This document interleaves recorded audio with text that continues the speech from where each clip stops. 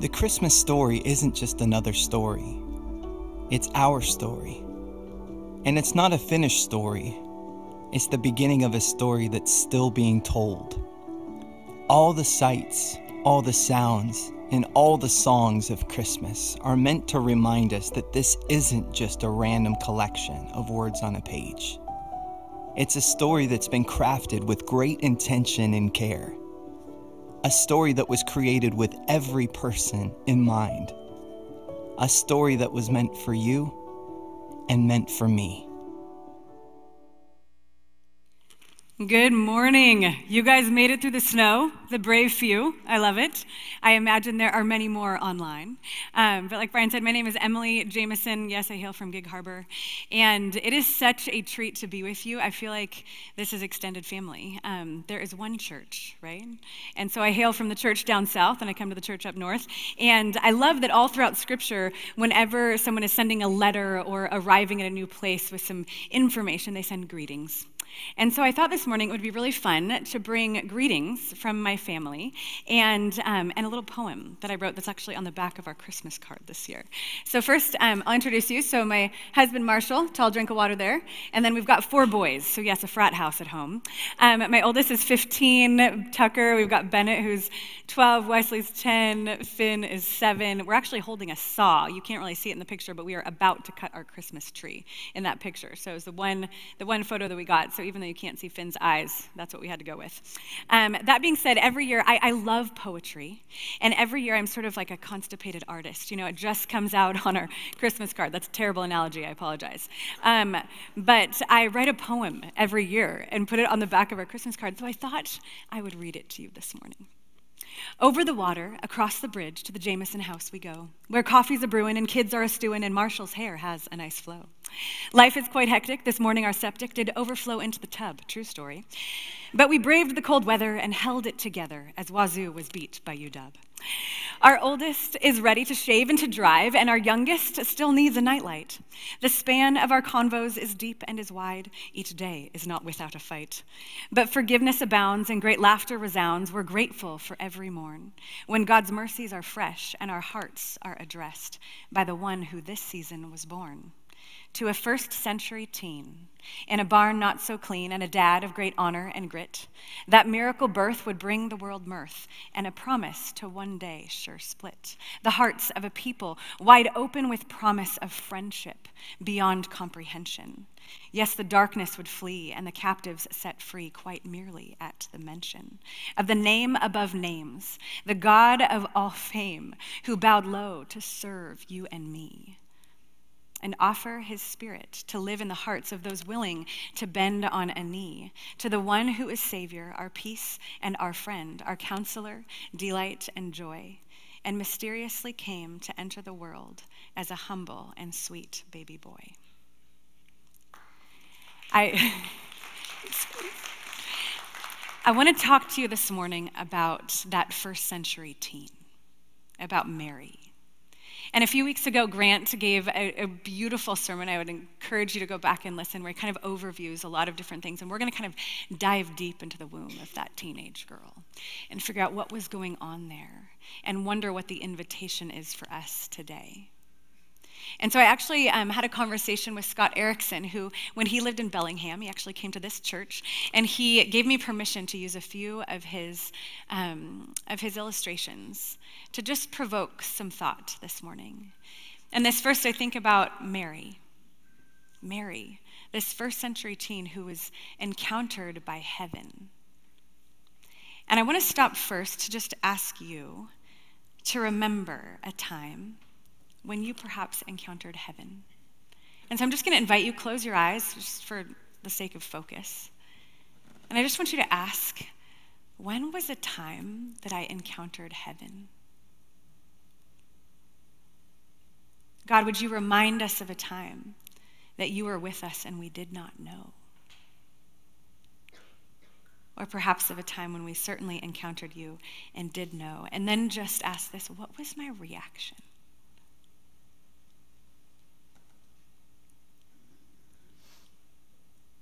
What has your response been when you encountered something otherworldly? that caused you to come to awareness of the reality that there is more than what we can see, taste, and touch. God, I thank you for this morning. I thank you that we are about to dive into your word and that your scriptures are alive, that you have been speaking for centuries and you will continue to speak this morning. And God, I pray that you would translate between my mouth and the hearts of the people listening exactly what it is that you want them to hear. We pray this in Jesus' name, amen. Let's dive in. We're in Luke 1. And I love one of my favorite Bible teachers, Jill Briscoe. She was teaching the 23rd Psalm one point in time, and I just loved what she said, because so often we can be very familiar with a scripture. You've probably heard this story, or maybe it's been read on Christmas morning. But she says this, she says, we have a good shepherd, and he grows new grass in familiar pastures overnight. He grows new grass in familiar pastures overnight. And so I want to invite you to lean in and wonder what fresh nourishment might come from the scripture for you this morning. What is the thing that God wants to illuminate in your heart this morning? Now, in the 6th month of Elizabeth's pregnancy, the angel Gabriel was sent from God to a city in Galilee called Nazareth, to a virgin betrothed to a man whose name was Joseph, a descendant of the house of David. And the virgin's name was Mary, and coming to her, the angel said, "Greetings, favored one, the Lord is with you." But she was greatly perplexed at what he said. Is that not maybe an understatement? I don't know about you, but if I'm in my bedroom and a big shiny man shows up and is like, "Greetings, favored one," I'd be like, oh, wow. I mean, I'm a little perplexed right now, a little perplexed. What is this? Who are you? Why are you calling me a favored one? You know, I mean, I just wonder about her response. She's greatly perplexed. And the interesting thing about this is for all of Scripture, we actually see many, many, many times where heaven encounters earth and angels come, and they always say what? Do not be afraid. Do not be afraid. And most of the time, people fall down flat. They look like they're dead. They freak out. Mary does not fall down. She's like, I'm a little confused by your greeting. Help me understand. Favored one? He hasn't even said yet that she's about to be a virgin birth of God, right? I mean, he hasn't even gotten to the really crazy part yet. But the part that she's most perplexed by is his greeting. Greetings, favored one. God is with you. My question for you this morning is that if heaven encountered you this morning, which I trust God does want to encounter each and every one of you this morning, and you heard from the voice of God, "Greetings, highly favored one," would you be able to receive that greeting? It strikes me here that being favored is not about your circumstances. It's not about being rich or married or of high status or anything else. It merely is tied to the reality that God is with her. Yes. To be favored is to be with God. And I think so many of us have been sold sort of a bag of goods, or somewhere along the line come into this way of thinking that says, oh, being favored is that my circumstances are great. Things are easy, life is straight, things are predictable, I am certain. And so if life is a mess or broken or, any number of things, we then immediately allow our circumstances to dictate the fact that God is not with me and I am not favored. Rather than recognizing that God's presence with me is what tells me I am favored, and that's what allows me and enables me to walk through the mess of this world. We cannot let our circumstances define who God is. We must let God define our circumstances. And so Mary is greeted by this angel. "Greetings, highly favored one." And I greet you the same way this morning. Greetings, highly favored ones. The Lord is with you. He will enable you to walk through whatever he desires to birth through you. The angel said to her, "Do not be afraid, Mary, for you have found favor with God." He repeats it again. Why do you think he repeats it? Why do you think God repeats things to us? Because he didn't quite get it the first time, I think, right? I can't tell you how often I've come to the Lord and said, God, what do you want me to do? And I just sense this still, I've never heard God's voice audibly, but I just sense in my spirit, I love you. And I'm like, I know, but what do you want me to do? I love you. Like, well, I get that. But do I? So often I'm asking, what do you want me to do? Because I'm actually trying to get validation and love and affirmation and all of those things. And a mentor of mine so brilliantly said, God desires for us to live from love, not for love. He desires for us to live from love, not for love. So when we receive the love of God, when we actually believe and trust that he is with us and for us, that I am favored by way of his presence with me, then guess what? I operate entirely differently in the world. Whatever I do is not for the affirmation or the favor of man, but as a result of the presence and the goodness of God, and I'm able to be generous with my time and my resources and my gifts and my love because I have enough. So he repeats himself. Mary, you have found favor with God. Listen carefully. Can we listen this morning? Listen carefully. You will conceive in your womb and give birth to a son, and you shall name him Jesus. He will be great and eminent and will be called Son of the Most High. And the Lord God will give him the throne of his father David, and he will reign over the house of Jacob, Israel, forever. And of his kingdom there shall be no end. Wow, this got good. I mean, first you're just favored and you're with God, and now you're about to give birth to God. I mean, this really took a turn. And I love her response. Mary said to the angel, how will this be? How will this be? And it's very different than Zechariah, her cousin's response just a few chapters before. And I encourage, or not even in the same chapter, many sentences before. But Zechariah encounters an angel who says, your wife, your old barren wife, is actually going to have a baby. And he says, how could this be? He asks a question. He's also perplexed, but his question seems to come out of skepticism and doubt and like, there's no way. Whereas Mary's question comes from like, how will you do it? It's a simple, beautiful, honest question. Since I'm a virgin and I've had no intimacy with any man, she's had the talk. So she knows how this goes, guys. Then the angel replied to her, the Holy Spirit will come upon you, and the power of the Most High will overshadow you like a cloud. For that reason, the holy, pure, sinless child shall be called the Son of God. I imagine she was like, good, that clears it up. Thank you. I mean, really, there are so many problems here. There's so many perplexities. How is it? What? The Spirit of the living God will overshadow you. What does this even mean? We do not have room, even in our theology, to understand how this could be. God is in mystery, isn't he? I love this phrase that God is not unknowable, he's eternally knowable, which means you can never get to the end of him. So there's always questions, more perplexity, more wonderment.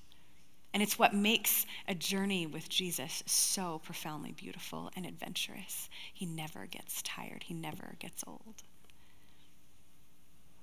I just love that Mary isn't grasping for information on how it will work, but she's grasping for the one who will make it work. Are we more concerned about informational accuracy, what we know, or are we more concerned about relational authenticity? Am I authentically moving toward God, asking the questions? I may not understand it all, but I want to keep asking, how will this be? What is your invitation? What do you want me to know? And if there's something that is not for me to know, I trust you because you withhold no good thing from those you love. And so if there's something I don't know yet, then it's probably not good for me. Can you trust him with even what you don't know? She asked that question, how will this be? I love this. Author Debbie Thomas uses this phrase, holy bewilderment.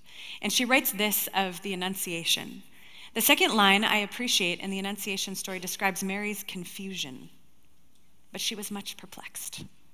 It is not that the Annunciation leads her out of doubt and into faith. It is that her encounter with the angel leads her out of certainty and into holy bewilderment.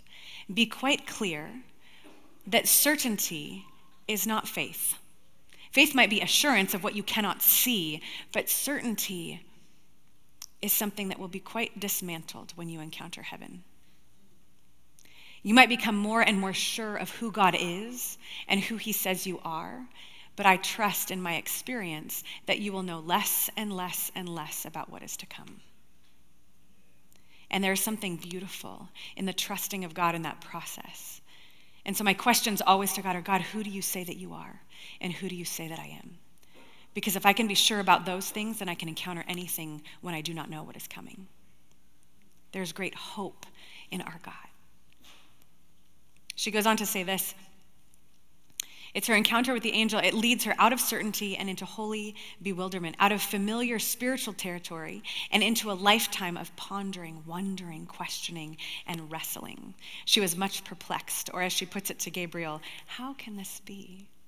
In the aftermath of Gabriel's announcement, Mary has to consent to evolve, to wonder, to stretch.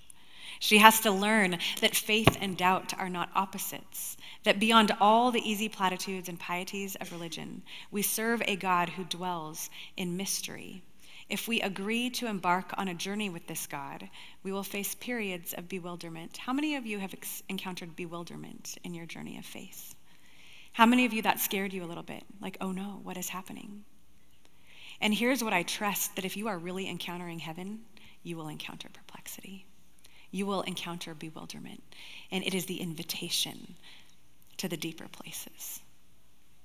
It is a wild adventure. It is not safe, but it is good.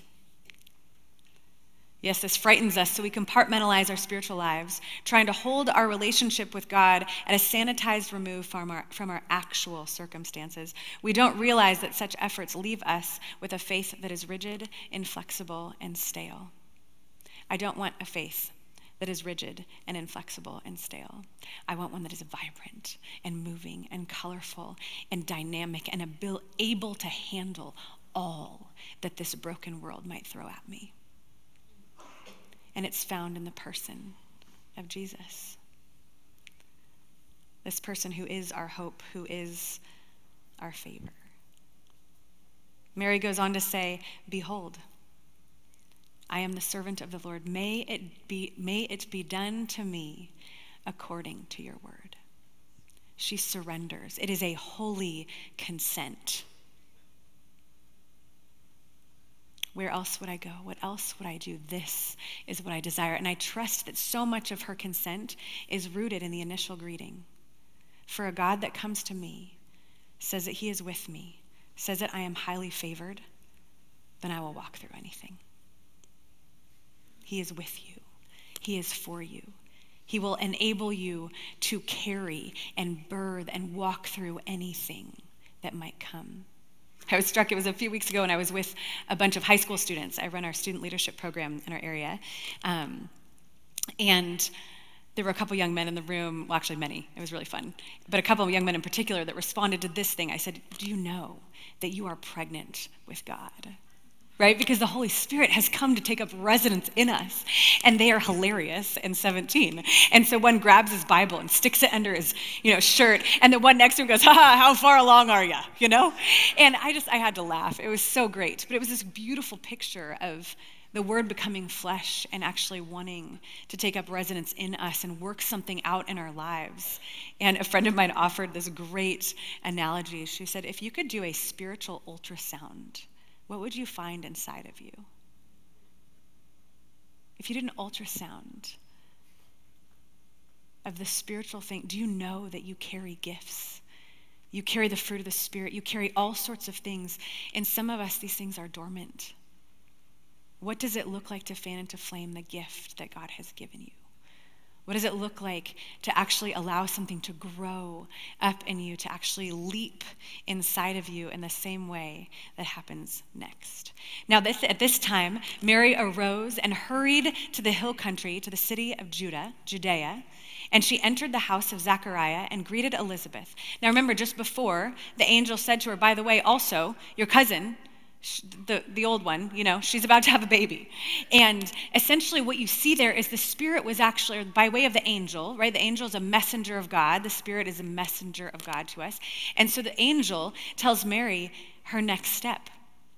We so often don't know what's coming or how it's going to go, but God is so kind that he will often illuminate just your next right step. So in that same vision, you're about to have a baby, and your cousin also. She's going to have a baby. And she's like, oh, that's what I'm going to do next. So she scurries off to go see her cousin Elizabeth. Now, remember, that it was the 6th month of Elizabeth's pregnancy that the angel Gabriel came to Mary. How far along is Mary when she gets to Elizabeth right now? Like nada, 0. If you read a little bit further, it says Mary stayed 3 months and then John was born, which means that Mary received this news from the angel, hopped on her donkey. Maybe her feet. She had some sandals. They were slick. And she scurried over to see Elizabeth. And is she showing yet? Are you showing the first days? No. She shows up at Elizabeth's house, and this is what happens. When Elizabeth heard Mary's greeting, her baby leaped in her womb. So here's John, 6 months in. He's jumping around in there, very excited. And Elizabeth was filled with the Holy Spirit and empowered by him. So Elizabeth now has wisdom and insight and understanding and a great amount of faith, this courage that we see come whenever the Holy Spirit fills someone. And she exclaims loudly, blessed, worthy to be praised are you among women, and blessed is the fruit of your womb. And how has it happened to me that the mother of my Lord would come to me? For behold, when the sound of your greeting reached my ears, the baby in my womb leaped for joy. And blessed, spiritually fortunate and favored by God is she who believed and confidently trusted that there would be a fulfillment of the things that were spoken to her by the angel sent from the Lord. Are you someone that when another person comes and shares with you, I think I sensed something from God. The Lord is developing something. He's given me this dream, this idea. Are you someone that rejoices over that person? That even when there's no fruit of a life changed yet, that you will speak life and glory and praise and encouragement over that person? When you encounter heaven and something is seated in you, you're like, God, you're doing something. I have this idea, this hope, this dream, this thing I want to resolve. As something sort of burgeons up in you from the Spirit, are there people that you know, even one, that you can run to and say, I think I heard from heaven? And that this person would actually speak life and encouragement and allow for the Spirit to do the fullness of what God wants to do in them. Can we be those people that believe before we see and speak life and truth over those around us when there's even a glimmer of heaven? It's the most beautiful interaction between these women. And then Mary breaks into song. It's so wild to me when you read this because she is brilliant. I mean, let me just sing a song. My soul magnifies and exalts the Lord, and my spirit has rejoiced in God my Savior, for he has looked with loving care on the humble state of his maidservant. Look what she's recognizing. She's talking about the character of God. She has just said yes to one of the messiest stories. Sure, shame. She's betrothed to a man that does not know yet she's pregnant. She recognizes she hasn't been with anyone yet. This is grounds for divorce, shame in her family. She very well will be turned out of even the guest house of her family home in Nazareth when she's about to have the baby. She will watch her son die. She will be an outcast. She will be poor. At some point, Joseph disappears. I don't know if she loses him early.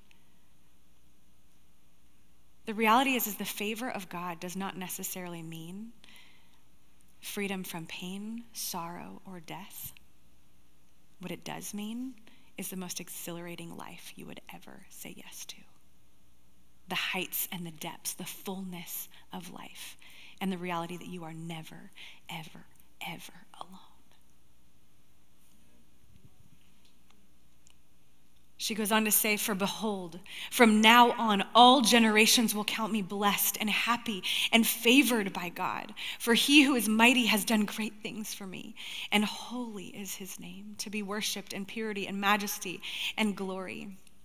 And his mercy is upon generation after generation. Toward those who stand in great awe of God and fear him. He has done mighty deeds with his powerful arm. He has scattered those who were proud in the thoughts of their heart. He has brought down rulers from their thrones and exalted those who were humble. He has filled the hungry with good things and sent the rich away empty-handed. He has helped his servant Israel in remembrance of his mercy, just as he promised to our fathers, to Abraham, and to his descendants forever. What you have to recognize is women in that culture, they would have understood the first 5 books of the Bible. They would have gotten through... they would have gotten through Bet Sefer, which is kind of like Hebrew school for the youngins. But then they would have stepped out of that school. They would have not continued studying the scriptures. They would have understood the Psalms well, and she does quote the Psalms here, but do you know what else she quotes? Habakkuk and Samuel, and she makes reference to Hannah, the one who has Samuel and submits him to the temple, to the Lord's service. I mean, she's been listening. She's been paying attention. She's brilliant. She knows the word. She's trusting God, and she's pulling together this beautiful poem, sermon, song that actually reflects the character of God and the goodness of God to all generations. She's stunning to me, and she's like 15. I mean, my goodness. I'm so struck by her heart, her surrender to say yes to something that would surely crush her, and also be the salvation of the world. I'm so struck. This next piece of art that you will see by Scott Erickson is this sort of cosmic conversation across centuries. And you have Eve, and you see Eve, she's got the apple behind her and a snake wrapped around her ankle, and she's looking, I don't know if it's sad or hopeful or both, I think probably both, down at the one who is in Mary's womb. And you imagine these two mothers speaking across generations. And Mary saying, what began in you is finishing in me. And see, she's crushing the serpent's head.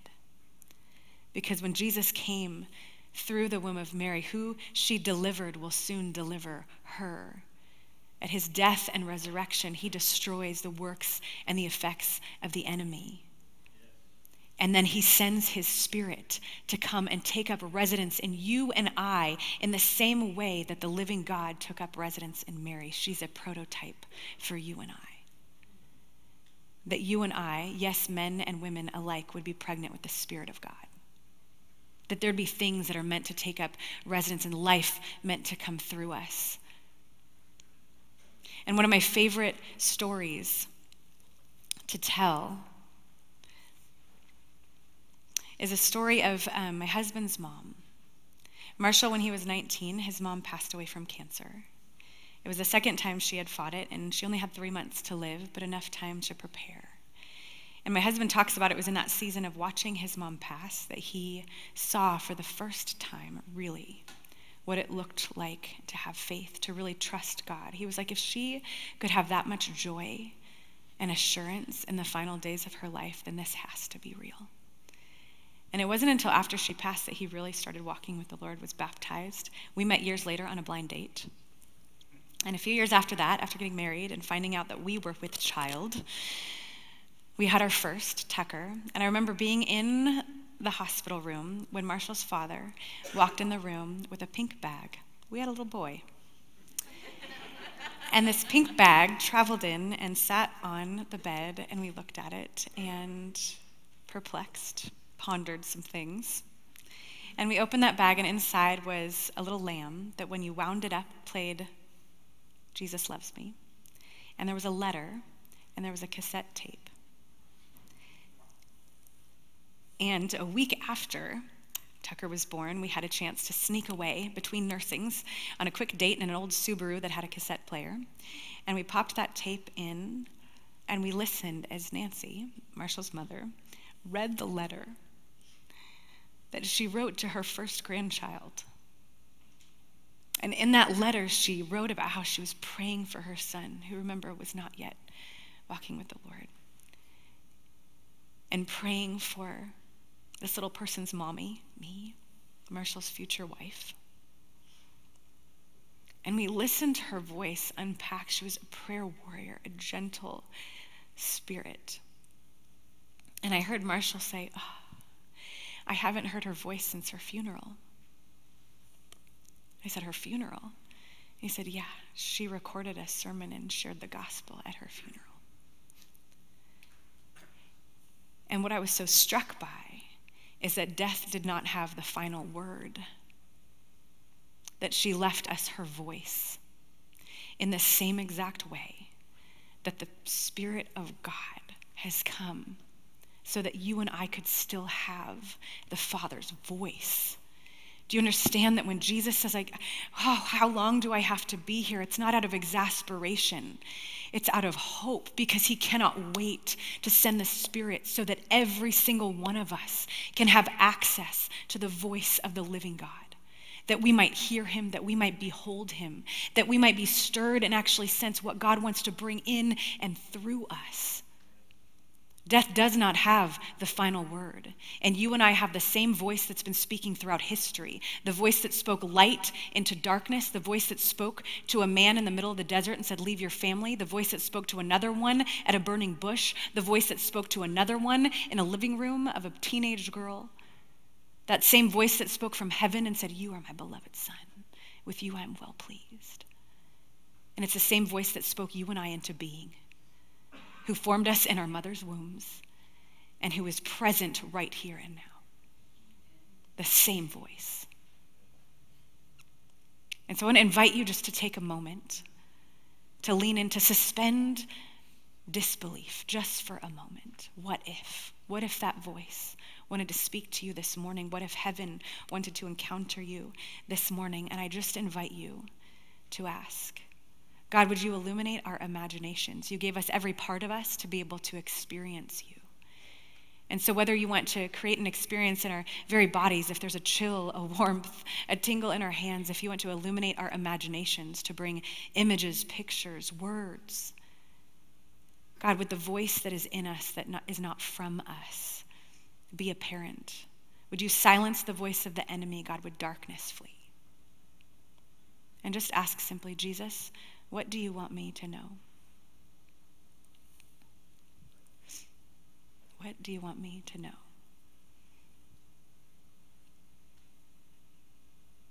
Whatever comes first and fast is typically the Spirit of God. The next is usually the enemy, because he's a jerk, and he asks the same question that he asked in the garden, which was, is that really God? Did he really say that? And you're like, well, you don't talk to me that way, and I don't talk to me that way, which means that leaves one, yes. Ask him, Jesus, what do you want me to know?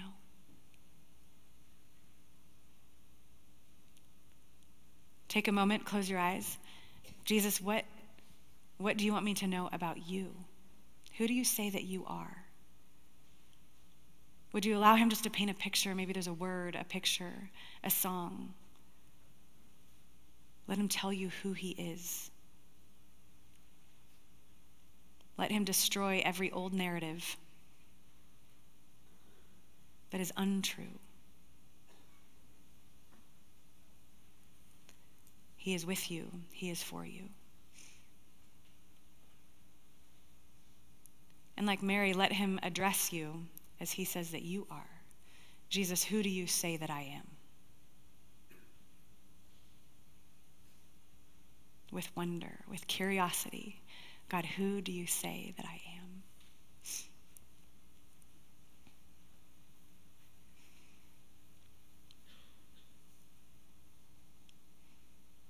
And whatever comes, receive it deeply. Let it be the beginning of a longer conversation. If it's an image, if it's a word, if it's something confusing, it's usually more glorious than you could imagine, favored one. And then take time and journal and ask, Lord, what else do you want me to know? Would you begin a conversation that's very present-oriented? Not, God, what do you want me to do with my life, but just who do you say that I am? Would you illuminate for me just one step before me in the same way that the angel Gabriel does for Mary? He gives her just the next right step. This is how the Lord leads us. He's a lamp unto our feet. When you look at a Hebrew oil lamp, it's about the size of my palm. It has a little wick on it, and it basically casts a shadow like a half a foot past my feet. That's about how much light unto your path the Lord most often gives you, right? The next right step. I've come to practice something where each morning I just wake up and I say, God, what would you have me do today? Who do you say that I am? And what do you want me to do? And the first 3 things that come to mind, I jot them down. It might be play that game with your son you've been talking about, finish that one application you need to do, and clean the kitchen, because that honors your husband. He's kind of a clean freak.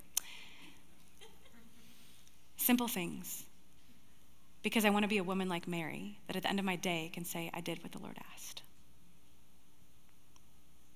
And every once in a while, there's that day where he says, leave everything and trust me. And we have. And we've watched him provide in ways that I could have never imagined. And so would we be people that trust him for the day-to-day, the next right step? For the reality that he loves you, he's with you, he knows you, he's for you. I love this phrase. A friend of mine in my master's cohort was having a conversation with John Tyson, who's a wonderful pastor, preacher, and she was asking him, how do you constantly kind of teach and pour out and not get burnt out or defeated or whatnot? And he's Australian, has this lovely accent. He says, I carry around a bubble of wonder. Can you carry around with you a bubble of wonder? I think that's what it is to be full of the Spirit of God, that there's constantly wonder. Who are you? What are you doing? Where are you taking me next? How will you navigate through this mess of a world? It is dark and broken, and yet he is with you, and he is for you. You cannot know what is coming. There is very little certainty about those things, but I am certain that he is good, that he is with me and for me, that he loves me. His voice is available, and I trust the same for you.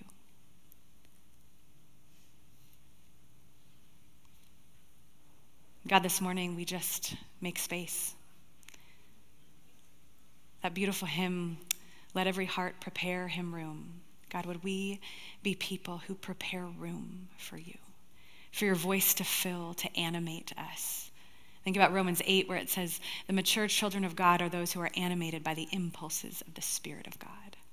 Would we be animated in our lives by the impulses of the Spirit? Would we be familiar with you and your suffering and your joy?